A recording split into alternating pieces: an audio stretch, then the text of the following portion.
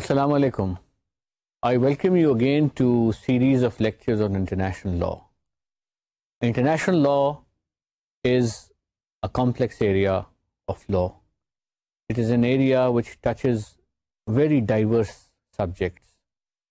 It covers fields which range from trade to use of force, from environment to use of territory, from airspace to internal commerce, implementing legislation, international crime, whatnot. And there are thousands of treaties that are comprising of the domain of international law. And there are thousands of domestic legislation that are linked up with international law. All this creates a reservoir, all this creates a regimes that generate compliance obligations, that declare rights, obligations on the state, on the individuals, and therefore they create a setup which has to be understood, and without understanding it, it will not be possible to retrieve benefits from it properly. International law, what is the basic building block of international law? The basic building block of international law are international treaties. You remember my first few presentations in which I had talked about sources of international law. The primary source of international law are international treaties and conventions, because they are the written text. They are the text in which international law is written, and they are the specific text of international law. So if you want to know what is international law on a given issue, you pick up the relevant treaty and you read it and you go through it, and then you come to a conclusion that how that law is to be applied and what is the content and the framework of that law. So international treaties constitute the basic building block. وہ پہلا بنیادی جز ہے عالمی قانون کا. اگر آپ نے عالمی قانون کو سمجھنا ہے، اگر آپ نے عالمی قانون کی انڈرسٹینڈنگ کو امپروو کرنا ہے، اگر آپ یہ جاننا چاہتے ہیں کہ کسی خاص ایشو پر عالمی قانون کیا ہے، تو آپ کیا دیکھیں گے؟ آپ دیکھیں گے اس معاملے پر جو قانون جس کا اطلاق ہوتا ہے اس سے ریلیٹڈ ٹریٹی کو دیکھیں گے، اس سے منسلک کنونشن کو دیکھیں گے، اس سے جس ٹریٹی کا اس پر اطلاق ہوتا ہے اس کو اٹھا کر اس کو پڑھیں گے اور اس کو سمجھیں گے، اور اس کے بعد اس میں سے آپ اپنے دلائل اخذ کریں گے اور دیکھیں گے کہ کسی معاملے پر وہ ٹریٹی کیسے وہ اپلائی ہوتی ہے. تو آج ہم اس بلڈنگ بلاک کے بارے میں تھوڑا تفصیل میں جائیں گے جو عالمی قانون کی بنیادی وجہ ہے، عالمی قانون کا بنیاد ہے. اب بنیادی اینٹ کی حیثیت رکھتی ہے، اس لیے آج کا ہمارا ٹاپک جو ہے وہ ایک ملٹی لیٹرل ٹریٹی ہے، a case of a multi lateral treaty.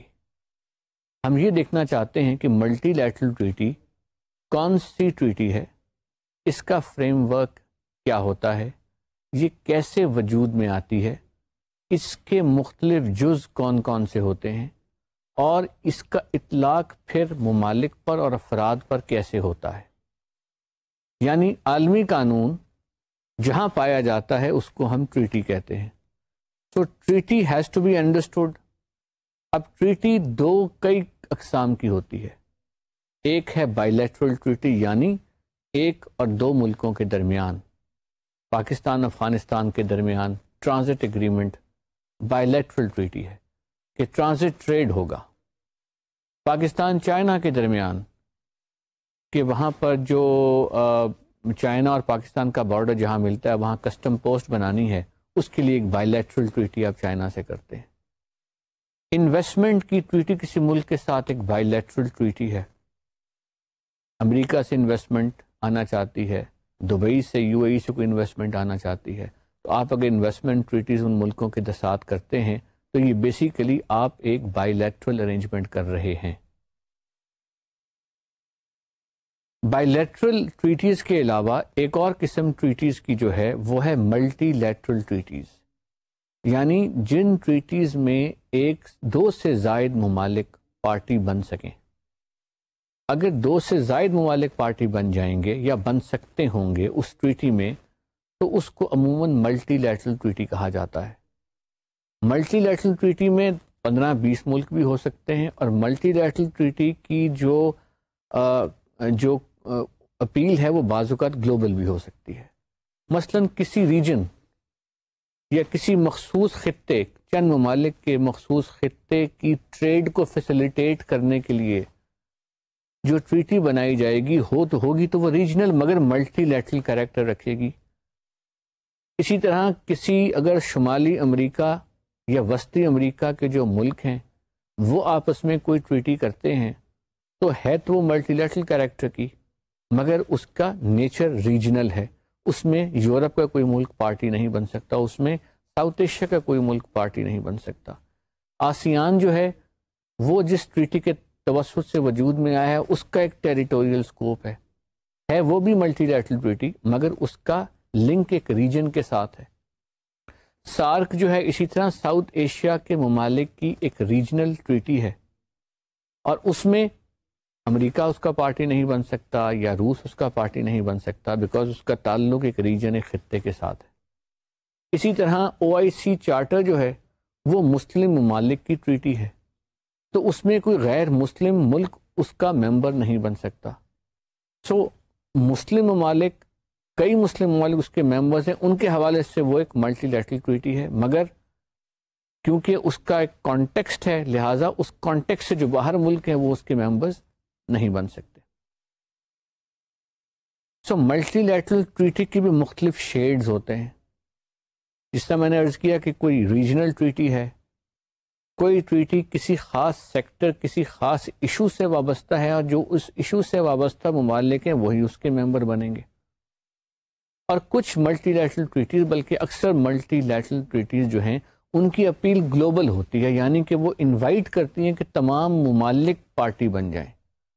وہ کسی خاص خطے سے وابستہ نہیں ہونا چاہتی، وہ خاص کسی ایشو سے وابستہ نہیں ہونا چاہتی، وہ خاص کسی ٹائم زون سے وابستہ نہیں ہونا چاہتی، بلکہ ان کی براڈ اپیل ہوتی ہے۔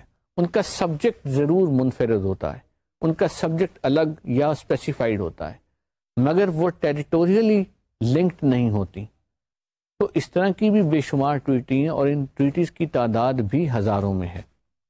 یہ وہ ٹریٹیز ہیں جو آج کے ہمارے سیشن میں ہم ان میں سے ایک ٹریٹی کا انتخاب کر کے اس کا جائزہ لیں گے، اور اس حوالے سے ان ٹریٹیز کی ڈیولپمنٹ، ان کی فارمیشن، ان کی کانٹیکسٹ کو سمجھنے کی کوشش کریں گے۔ یہ ٹریٹیز جو گلوبل اپیل رکھتی ہیں، جو گلوبلی انوائٹ کرتی ہیں اسٹیٹس کو کہ وہ ممبر بنے اس کا، ان ٹریٹیز کا کوئی خاص کیٹیگری تو نہیں ہے ایکسیپٹ کہ ہم انہیں ملٹی لیٹرل ٹریٹیز کہتے ہیں، مگر ان کی اپیل جو ہے وہ عالمی سطح کی ہے۔ یہ کسی ملک پر کوئی پابندی عائد نہیں کرتی کہ وہ ان کا ممبر نہ بنے، یہ تمام ممالک کو دعوت دیتی ہیں کہ وہ اس کے ممبر بن جائیں، اور ممبر بننے کے بعد اس کو ریٹیفائی کریں یا ممبر بنیں، ایز دا کیس میں بھی۔ یہاں میں یہ بھی وضاحت کرتا ہوں کہ ممبر بننا اور ریٹیفائی کرنا یا سائن کرنے میں کیا فرق ہے۔ دیکھیے، اگر کوئی ملٹی لیٹرل ٹریٹی کوئی عالمی ادارہ وجود میں لا رہی ہے تو اس عالمی ادارے کے آپ بنتے ہیں ممبر، اور ممبر بنتے اس وقت ہیں جب آپ ٹریٹی کو ریٹیفائی کر لیں۔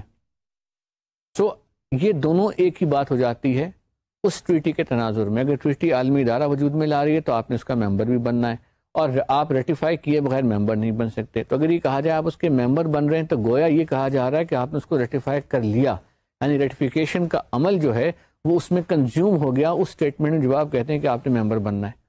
مگر کچھ ٹریٹیز ایسی ہیں جن میں کوئی عالمی ادارہ وجود میں نہیں لایا جاتا، تو ان ٹریٹیز میں آپ جو ہیں وہ صرف اس کو ریٹیفائی کرتے ہیں۔ مثلا نان پرولیفریشن ٹریٹی NPT جو ہے، اس میں کوئی ادارہ وجود میں نہیں لایا گیا، تو جب آپ نے اس کو کرنا تو آپ یہ نہیں کہیں گے ہم NPT کی ممبر اسٹیٹ ہیں، ہم کہیں گے ہم نے NPT کو ریٹیفائی کرنا ہے۔ ٹریٹی کے خد و خال سے ڈٹرمن ہوتا ہے کہ آپ نے اس کے ساتھ ریلیٹ کیسے کرنا ہے۔ وہ ایک عالمی ادارہ لا رہی ہے تو you want to become a member. If it is not creating an institution, then you will simply ratify or sign that treaty as the case may be. Treaties evolve कैसे होती हैं, बनती कैसे हैं, उनका नुक्ता आगाज़ क्या होता है और वो कैसे वजूद में आती हैं। उनका नुक्ता आगाज़ जो है वो बाकायदा एक फॉर्मल अमल के नतीजे में सामने आता है। यानी यूँ नहीं होता कि कोई एक मुल्क एक ड्राफ्ट ट्रीटी का बनाए और फिर अखबार में ख़बर छाप दे कि ये ट्रीटी बना ली गई है, अब जिसने इसको साइन करना है वो कर दे। अमूमन ऐसा नहीं होता, बल्कि आज तक ऐसा कभी नहीं हुआ। होता यूँ है कि कुछ ममालिक सोचते हैं कि किसी ख़ास इशू पर कानून साजी की ज़रूरत है और उस कानून साजी के लिए उन्हें एक ट्रीटी सामने लानी है।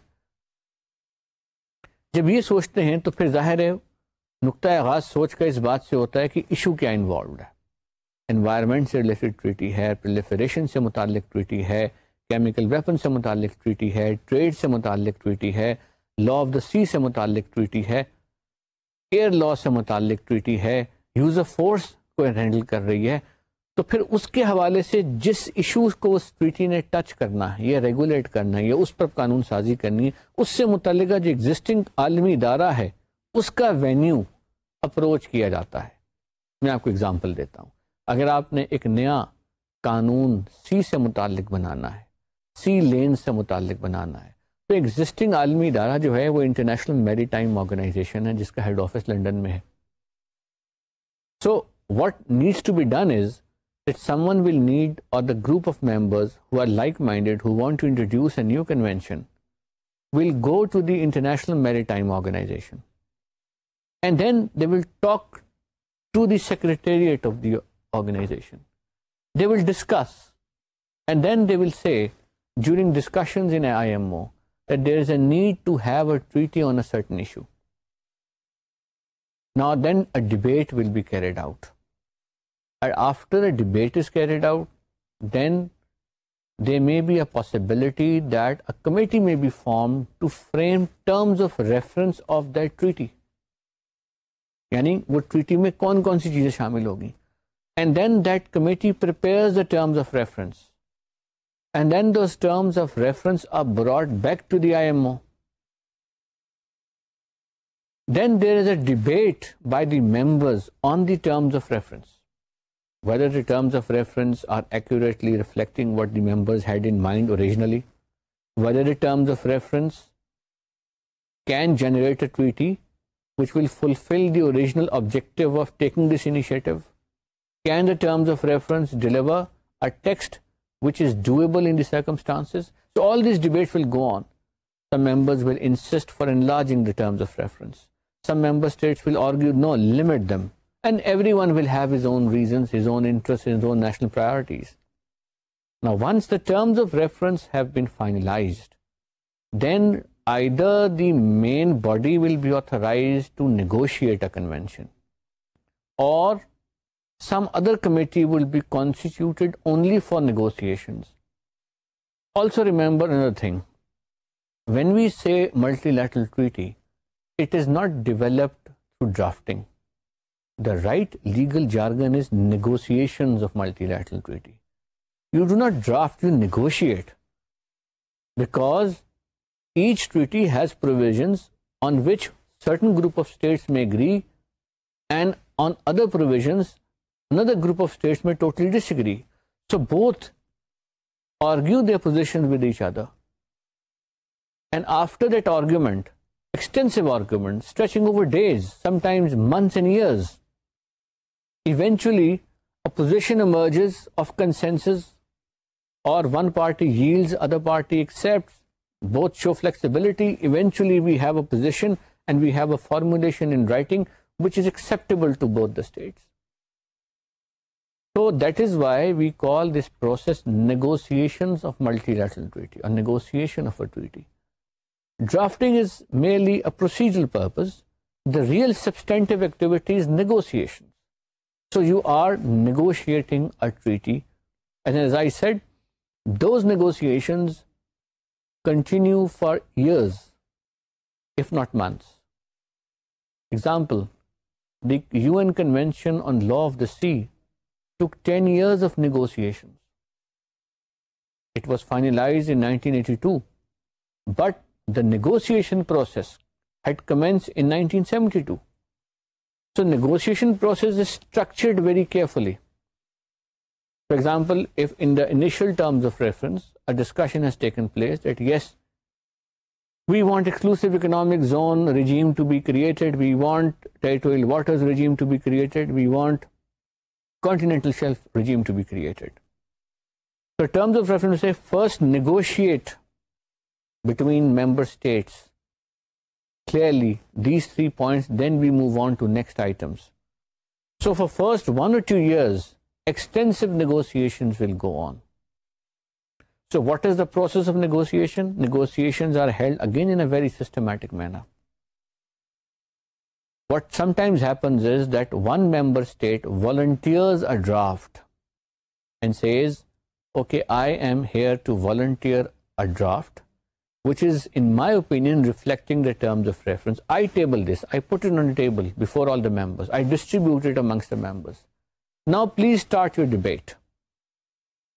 So then there are changes, and as these changes occur, various countries bring their positions on the table. These positions are attached with the main draft. It is called a rolling draft because it is continuously evolving and changing. The rolling draft continues with add-ons. Add-ons are suggestions coming from various states at various steps. And as these suggestions come in, as these positions are finalized, then the rolling draft is cleaned up. Cleaning up means you have side committees. You settle issues in those side committees and come back with consensus.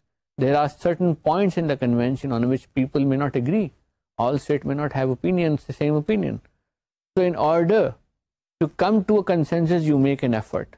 And that effort is sometimes done through side committees or subcommittees. So the process of negotiations is a very systematic and a technical process.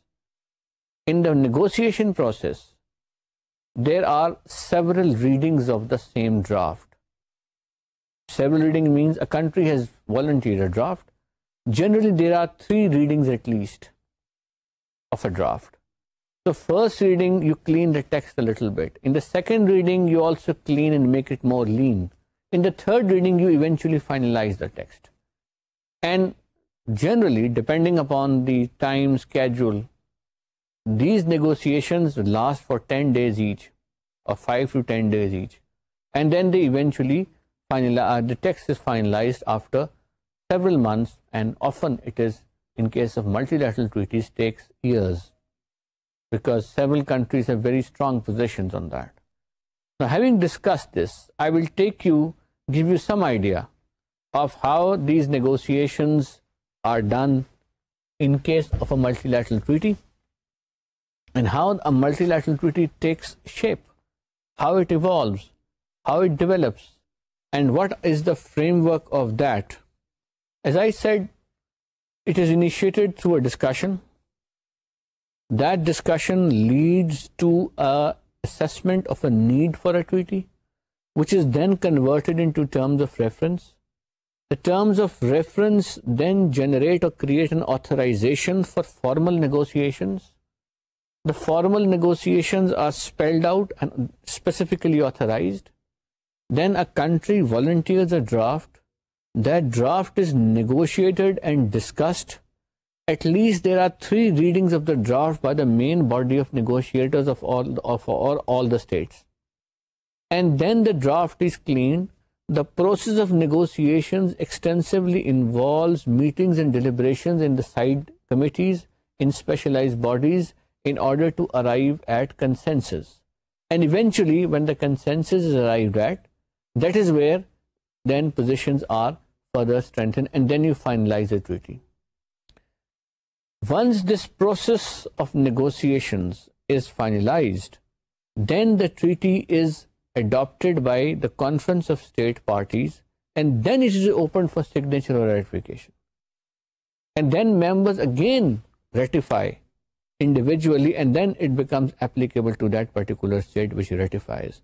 So the process of drafting of a treaty is an extremely difficult, complex process, and it is a process in which some of the best minds put their heads together to come out with a draft that will become a global international law on a given issue. I will use in this presentation an example of UN Convention on Corruption. This convention is basically a multilateral treaty, and this treaty was negotiated by UN General Assembly. And as I discussed thematically, I will now explain to you how this treaty was negotiated. UN General Assembly passed a resolution, and there were several resolutions by UN General Assembly, whereby it had directed that efforts be made to curb corruption, efforts be made worldwide to resolve issues of recovery of assets and return and repatriation of those assets to the countries of origin. So these issues were cropping up in various resolutions. Eventually, member states, some of the member states decided that there is a need for a comprehensive convention on corruption. Prior to this need identification, another convention, UN Convention on Transorganized Crime, had already come about a few years back. In that convention, corruption was listed as a standalone offense. But during the negotiations of UNTOC, it was recognized that the issue of corruption cannot be handled as a subset of an existing convention. Instead, a detailed convention is required for addressing this issue. So a need was felt. A few countries introduced this concept to UN General Assembly. UN General Assembly said, let's create an ad hoc committee. A committee created only for the purposes of negotiations of the UN Convention on Corruption. The creation of an ad hoc committee basically means that you replicate the UN General Assembly. There is a UN General Assembly in New York. Now another committee comprising of the same members is established in Vienna, and the purpose of this committee is to negotiate the convention. So participants in this ad hoc committee will be participants as if they are going to negotiate in the UN General Assembly itself. So this ad hoc committee is established, and as a first step towards negotiations, a resolution is tabled which contains the terms of reference of this treaty, a treaty on comprehensive treaty on corruption. Terms of reference are debated. 4 or 5 days are consumed by all the states representing the entire globe effectively, where they debate the terms of reference. And they argue that whether issues of repatriation should be included, issues of prosecution should be included, issues of preventive measures should be there or not, issues relating to eventual review of the treaty should be there or not. So all technical issues relating to the treaty itself and what should go in the treaty, what should stay out of the treaty are discussed as items to be included in the treaty. Once the terms of reference are finalized, then they are taken back to UN General Assembly. UN General Assembly passes another resolution authorizing that now, based on these terms of reference, a multilateral treaty should be negotiated. So one country comes forward, a EU country, I believe Norway, and volunteers a draft and says, here am I am volunteering this text.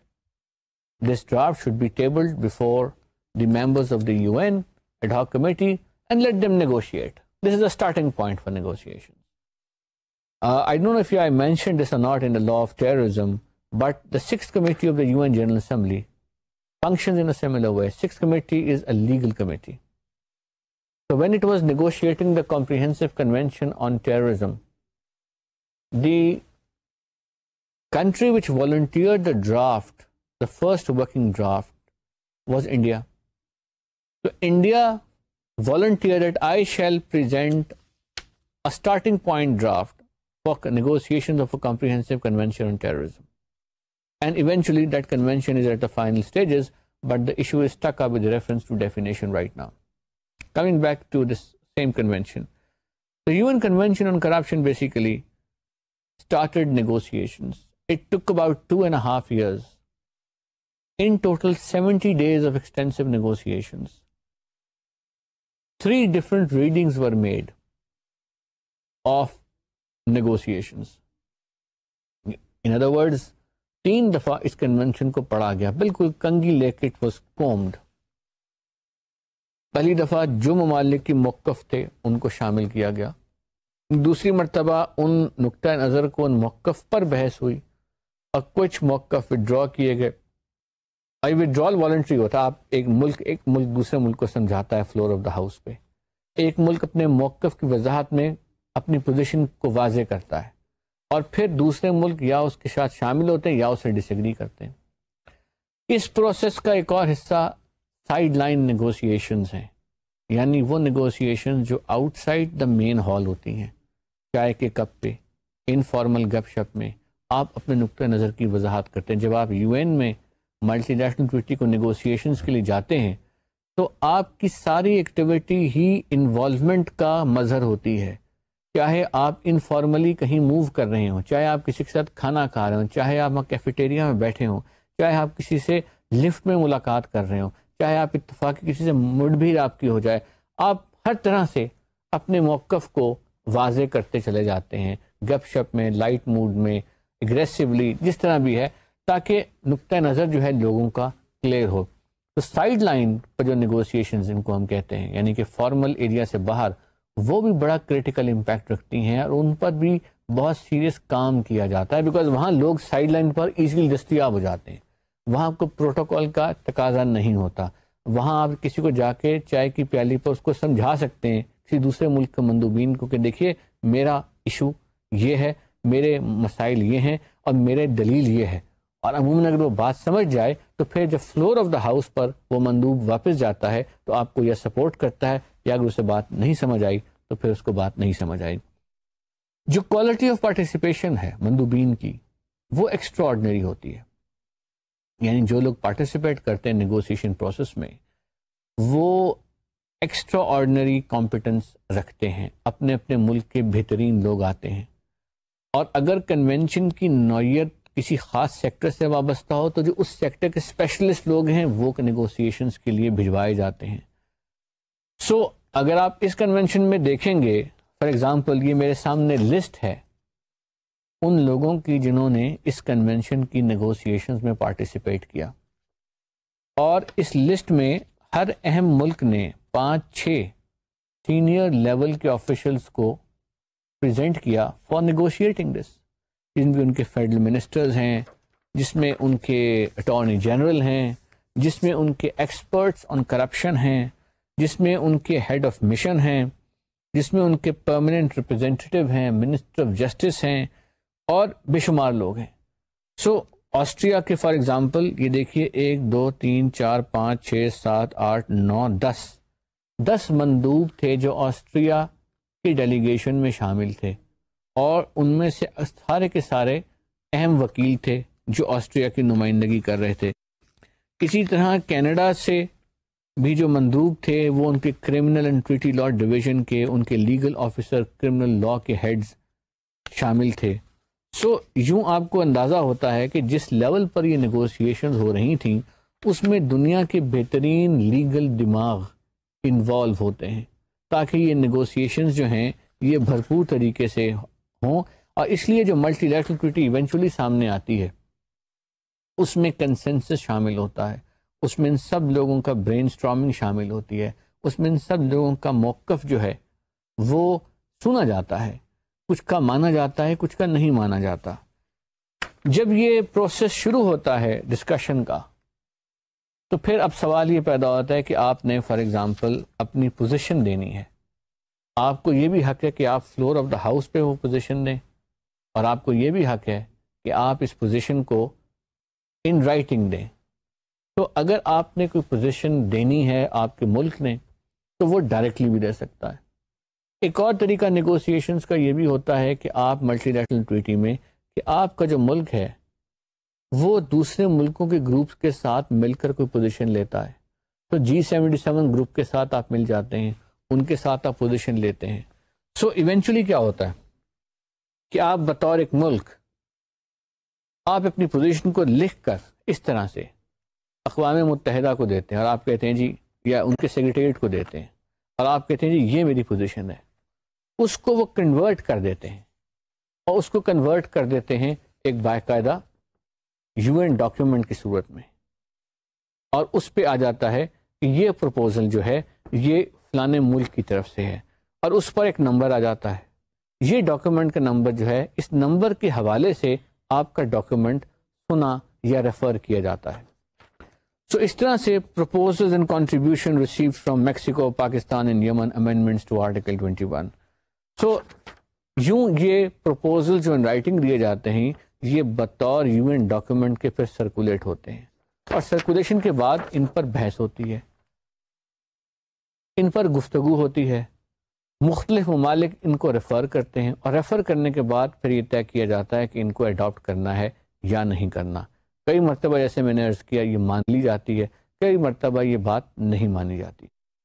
میں آپ کو کچھ اس treaty کی کچھ provisions دکھانا چاہوں گا، because یہ وہ پروویژنز ہیں جن سے آپ کو یہ اندازہ ہوگا کہ ٹریٹی کا یا ملٹی لیٹرل ٹریٹی کا اسٹرکچر جو ہے اس کے خد و خال کیا ہوتے ہیں.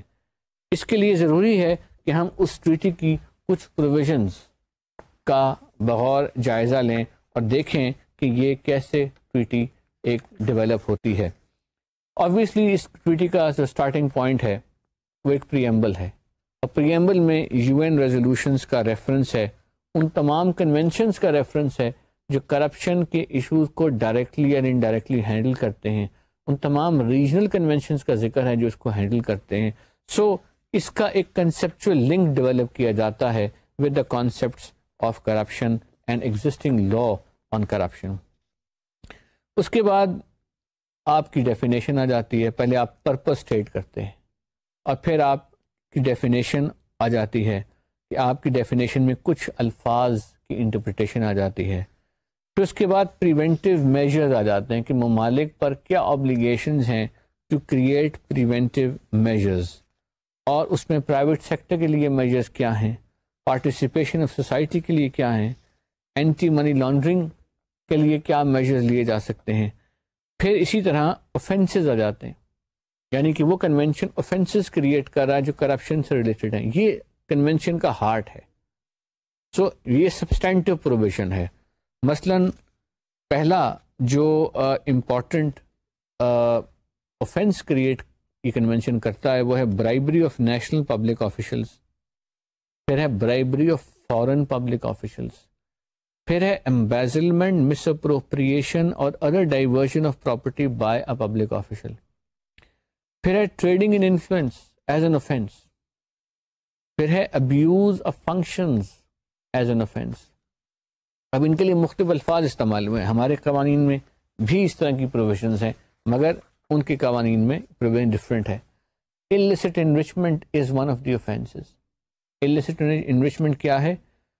Each state party shall consider adopting such legislative and other measures as may be necessary to establish as a criminal offense when committed intentionally illicit enrichment that is a significant increase in the assets of a public official that he or she cannot reasonably explain in relation to his or her lawful income.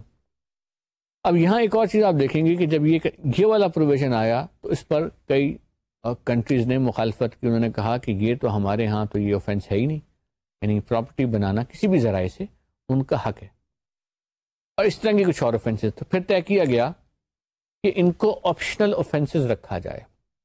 یہ ایک بڑا دلچسپ legal treatment تھا، optional offences کا concept, یعنی offences کو optional رکھا جائے. یعنی کنونشن تو اوفینس کریٹ کر دے مگر اس کی اڈاپشن آپشنل ہو. میں آپ کو ایگزامپل دیتا ہوں. اب آرٹیکل 20 illicit enrichment ہے، اس کے بارے میں وہ لکھتا ہے subject to its constitution fundamental principles of legal each state party shall consider adopting such legislative measures، یعنی consider یعنی کہ فوراً کر لے گی. تو یہاں آپشن آ گئی اسٹیٹ کے لیے. یہ الفاظ کا استعمال ایک آپشن کریٹ کرتا ہے کہ اب ممبر ملک پر جو اس کو ریٹیفائی کر رہا ہے یہ اس کی ثوابدید پر ہے کہ وہ اس آفینس کو اپنے لا میں امپلیمنٹ کرتا ہے یا نہیں کرتا.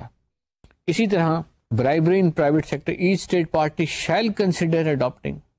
Again option آ گئی. Laundering of proceeds of crime, یہاں پہ option نہیں ہے. Each state party shall adopt such legislative measures to establish as criminal offences money laundering. یہاں shall adopt کا لفظ ہے. پہلے میں کیا تھا؟ shall consider adopting.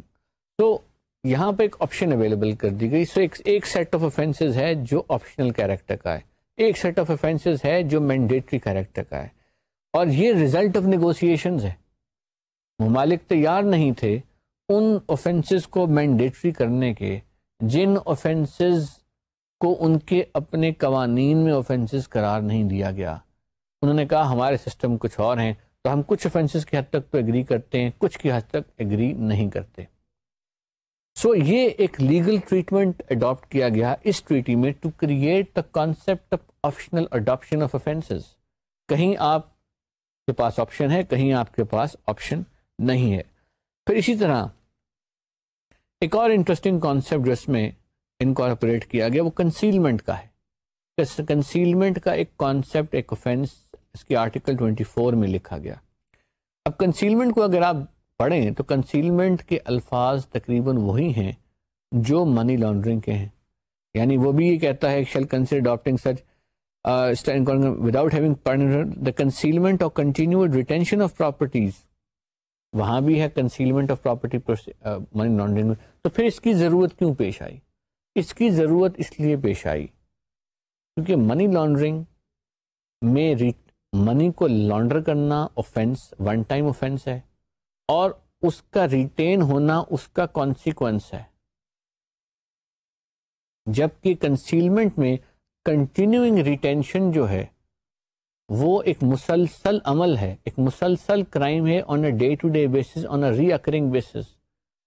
گویا اس کا امپیکٹ کیا ہے؟ اس کا امپیکٹ یہ ہے کہ اگر کوئی ایسٹس اسٹیشڈ ہیں آؤٹ سائڈ دا کنٹری, تو جو ملک اس کو ریٹیفائی کرے گا, اب چونکہ اس کا ریٹروسپیکٹو اپلیکیشن نہیں ہے, تو منی لانڈرنگ کا تو چارج اس شخص کے خلاف نہیں فریم کر سکتا, مگر کنسیلمنٹ کا چارج فریم کر کے ریکوری آف ایسٹس کیا جا سکتا ہے. So that is how concealment became an important provision which had the effect of possibly retrieving the assets, notwithstanding the fact that money laundering only addressed the issue of one-time offense and its concealment as a consequence of that offense. Concealment, on the other hand, was an offense which was occurring on a day-to-day basis. So on the day of entry into force of the convention, concealment would be an ongoing offense, entitling the requesting state to seek repatriation of the assets. So Pakistan delegation was in the forefront to argue and insist to have concealment as a standalone crime. And as a consequence of that, we have this now as a standalone crime.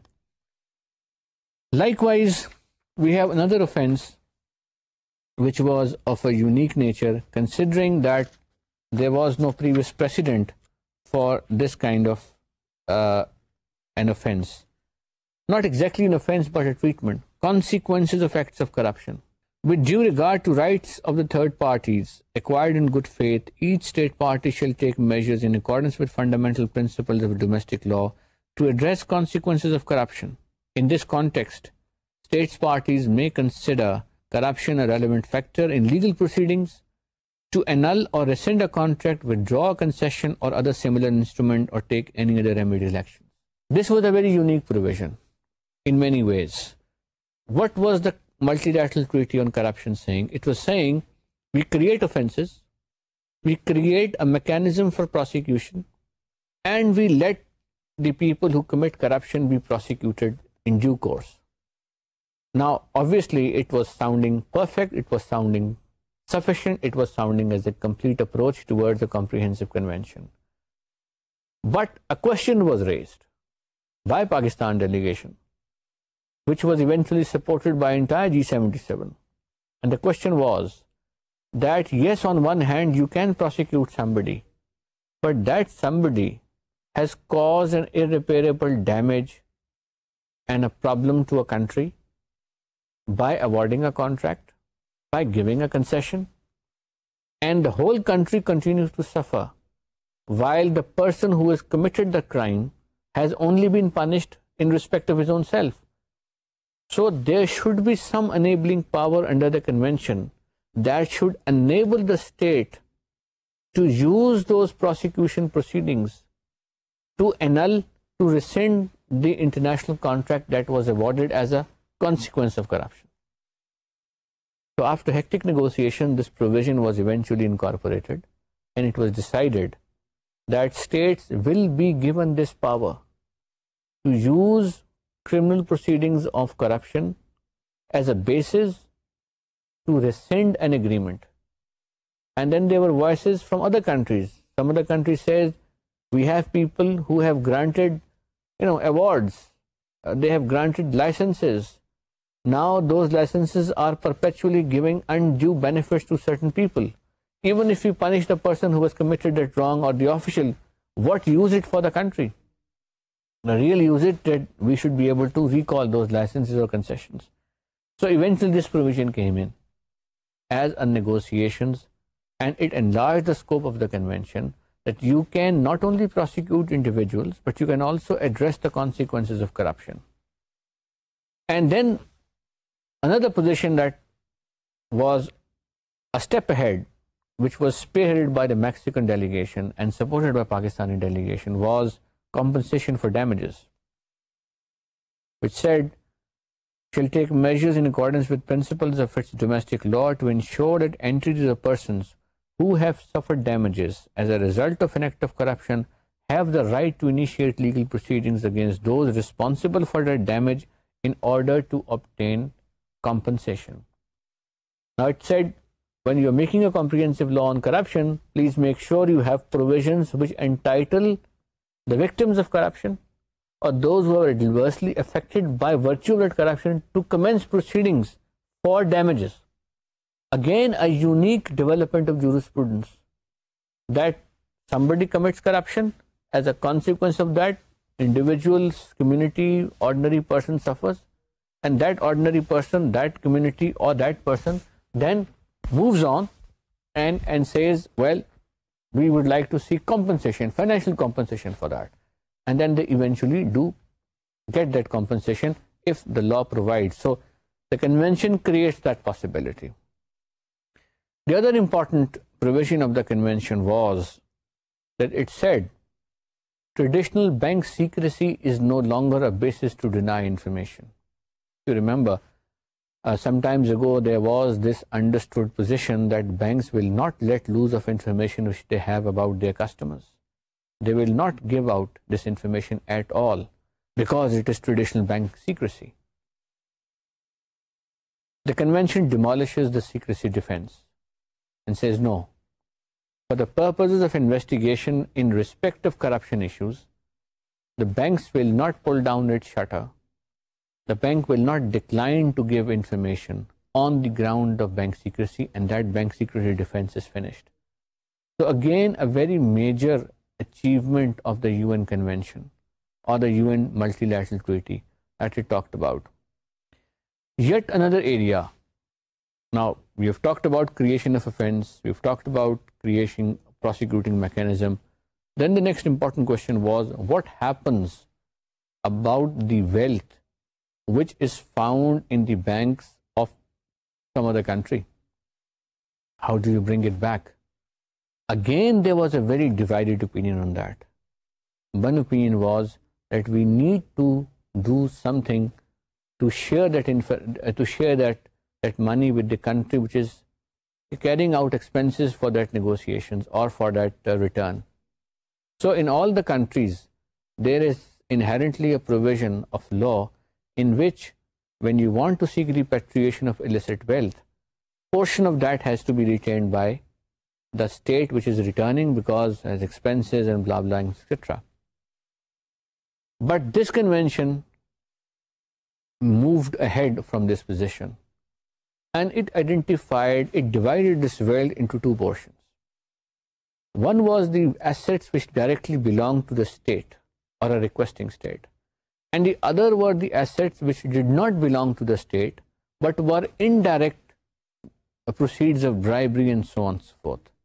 And it said those assets which belong to the state can be retrieved by the state directly because the title of those assets vests in that state. And this was a very important departure. And therefore, there is no entitlement for a country where these assets are to seek some portion as compensation or expenses as a matter of right. Example was, for example, somebody in a country takes money out from the wallet of the state bank of that country and runs out. Now this is directly a money of the state. The title of this money vests with the state. The title transfers with this asset, wherever this asset is. So when these proceedings are commenced for recovery, the question of sharing does not arise. The other example is that somebody gives a bribery to a bank account in some other state to some person. Now this money of bribe is not a direct money generated from a state fund. So in that there could be a possibility of a share. So this UN Convention identifies this distinction, and based on this distinction, it generates a framework, a unique framework, shall we say, whereby it says that when the title of the money or asset vests in the requesting state, then the obligation to deduct any amount is not there. So this was considered to be a very serious move forward within the framework of the UN Convention. Now here in these few examples that I have given to you, you will notice that not only these negotiated positions represent the ability of the states to negotiate a UN treaty, it also shows that a UN multilateral treaty is actually creating an evidence of development of international law. It is actually adding on to jurisprudence. It is creating new formulations. It is adding on to the jurisprudence of this area in the states. So it is truly an extraordinary effort that a multilateral treaty says. So a case study of multilateral treaty demonstrates that not only it represents political consensus at the stage of negotiations, it also represents high-profile legal work that goes into the processing of the treaty itself. So eventually the treaty that we saw, which came out as a final version after these 3 extensive readings, which was adopted by the state parties. Now what is an adoption by the state parties? It basically means that all the states which have negotiated the treaty, after the text has been finalized, meet again in a conference mode. Now this meeting of states is called a conference of state parties. Then they adopt that. And that adoption means that now the treaty has become final, and then they announce that now the treaty is open for signatures. And before that step, once the treaty has been negotiated, one more step is added on, and that is a step relating to creation of a consistency group or a consistency committee, whose job is to again comb through every segment of the treaty, every provision, and see if there are any inconsistent use of languages in that. And once that is reconciled, then the treaty becomes final.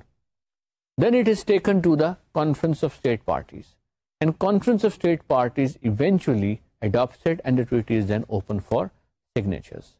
Once it's open for signatures, now it is a multilateral text. And then states one by one attach signatures, and they file their original instruments of accession to the depository of this treaty itself. That is how treaty eventually comes into existence, and that is how we have the final version of the treaty available to us. The depository of the treaty varies. In this case, it's the United Nations Secretary General who acts as a depository. What do we mean by depository? Depository mean where the original signed, ratified instruments are deposited of a treaty. So you have a treaty, and then the states independently and individually sign the original text after obtaining authorization, and after that is signed, then that treaty is taken to a place where the original signed instrument is duly deposited, placed in a locker or a wallet or whatever, and it is secured there. Now that demonstrates that the treaty has been ratified properly. In certain cases, there could be some other government which could be designated as a depository of a treaty. So the government of Belgium, for example, could be a depository of a treaty. Government of Canada, for example, could be a depository of various treaties. So it really depends on what is the preference of the parties which have negotiated. Within the UN system, whenever a multilateral treaty is negotiated, invariably it is the office of the UN Secretary General which acts as a depository of that treaty. And these treaties which are deposited with UN Secretary General are published. They are all published in a series called United Nations Treaty Series. This series runs into several hundred volumes.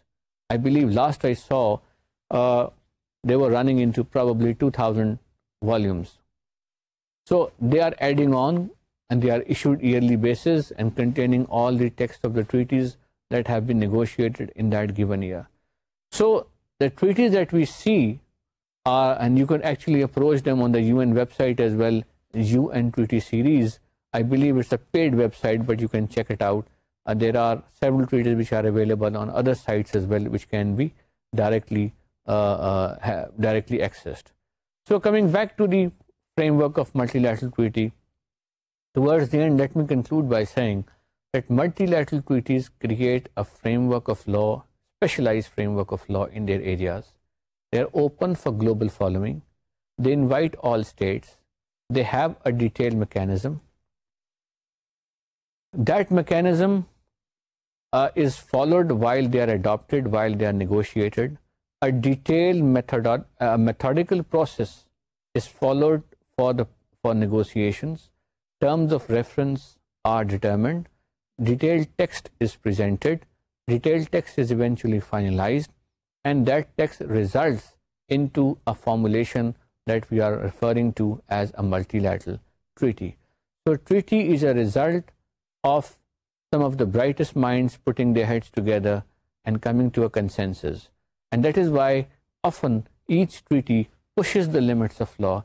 Each treaty develops the law in certain direction, and it thus becomes a source of international law.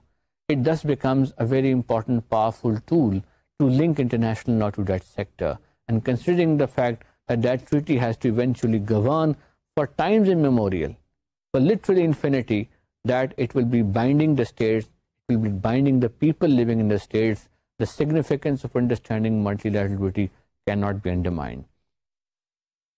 So I trust that you would be finding this framework and this discussion of use to have to develop understanding of multilateral text.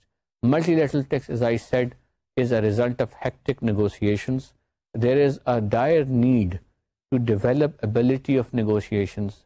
There is a need to develop capacity for understanding these texts, because without this understanding, it is difficult to see how these treaties positively affect and how these treaties could be resorted to for taking best advantages under international law that are available to members of the global community and to individuals who live in the state itself. And since most of these treaties are discussing and are talking with reference to individuals, are actually regulating rights of individuals in various countries, it is all the more reason that these treaties must be understood, they must be researched, they must be clearly and in detail. One needs to go into their depth to be able to take maximum benefit and advantage from them. Lastly, let me conclude that I hope this lecture has given you an idea or a greater sense of clarity on the framework of multilateral treaties. We have used the example of UN Convention on Corruption as a multilateral treaty. Most of the multilateral treaties follow the same approach: creation of an offense, providing a mechanism for follow-up and prosecution, preventive measures, some enforcement mechanism, and eventually some procedural provisions that talk about the ratification, entry into force, and other provisions. I hope the discussion that you've heard today from me in terms of multilateral treaty case study would have enhanced your understanding of these issues.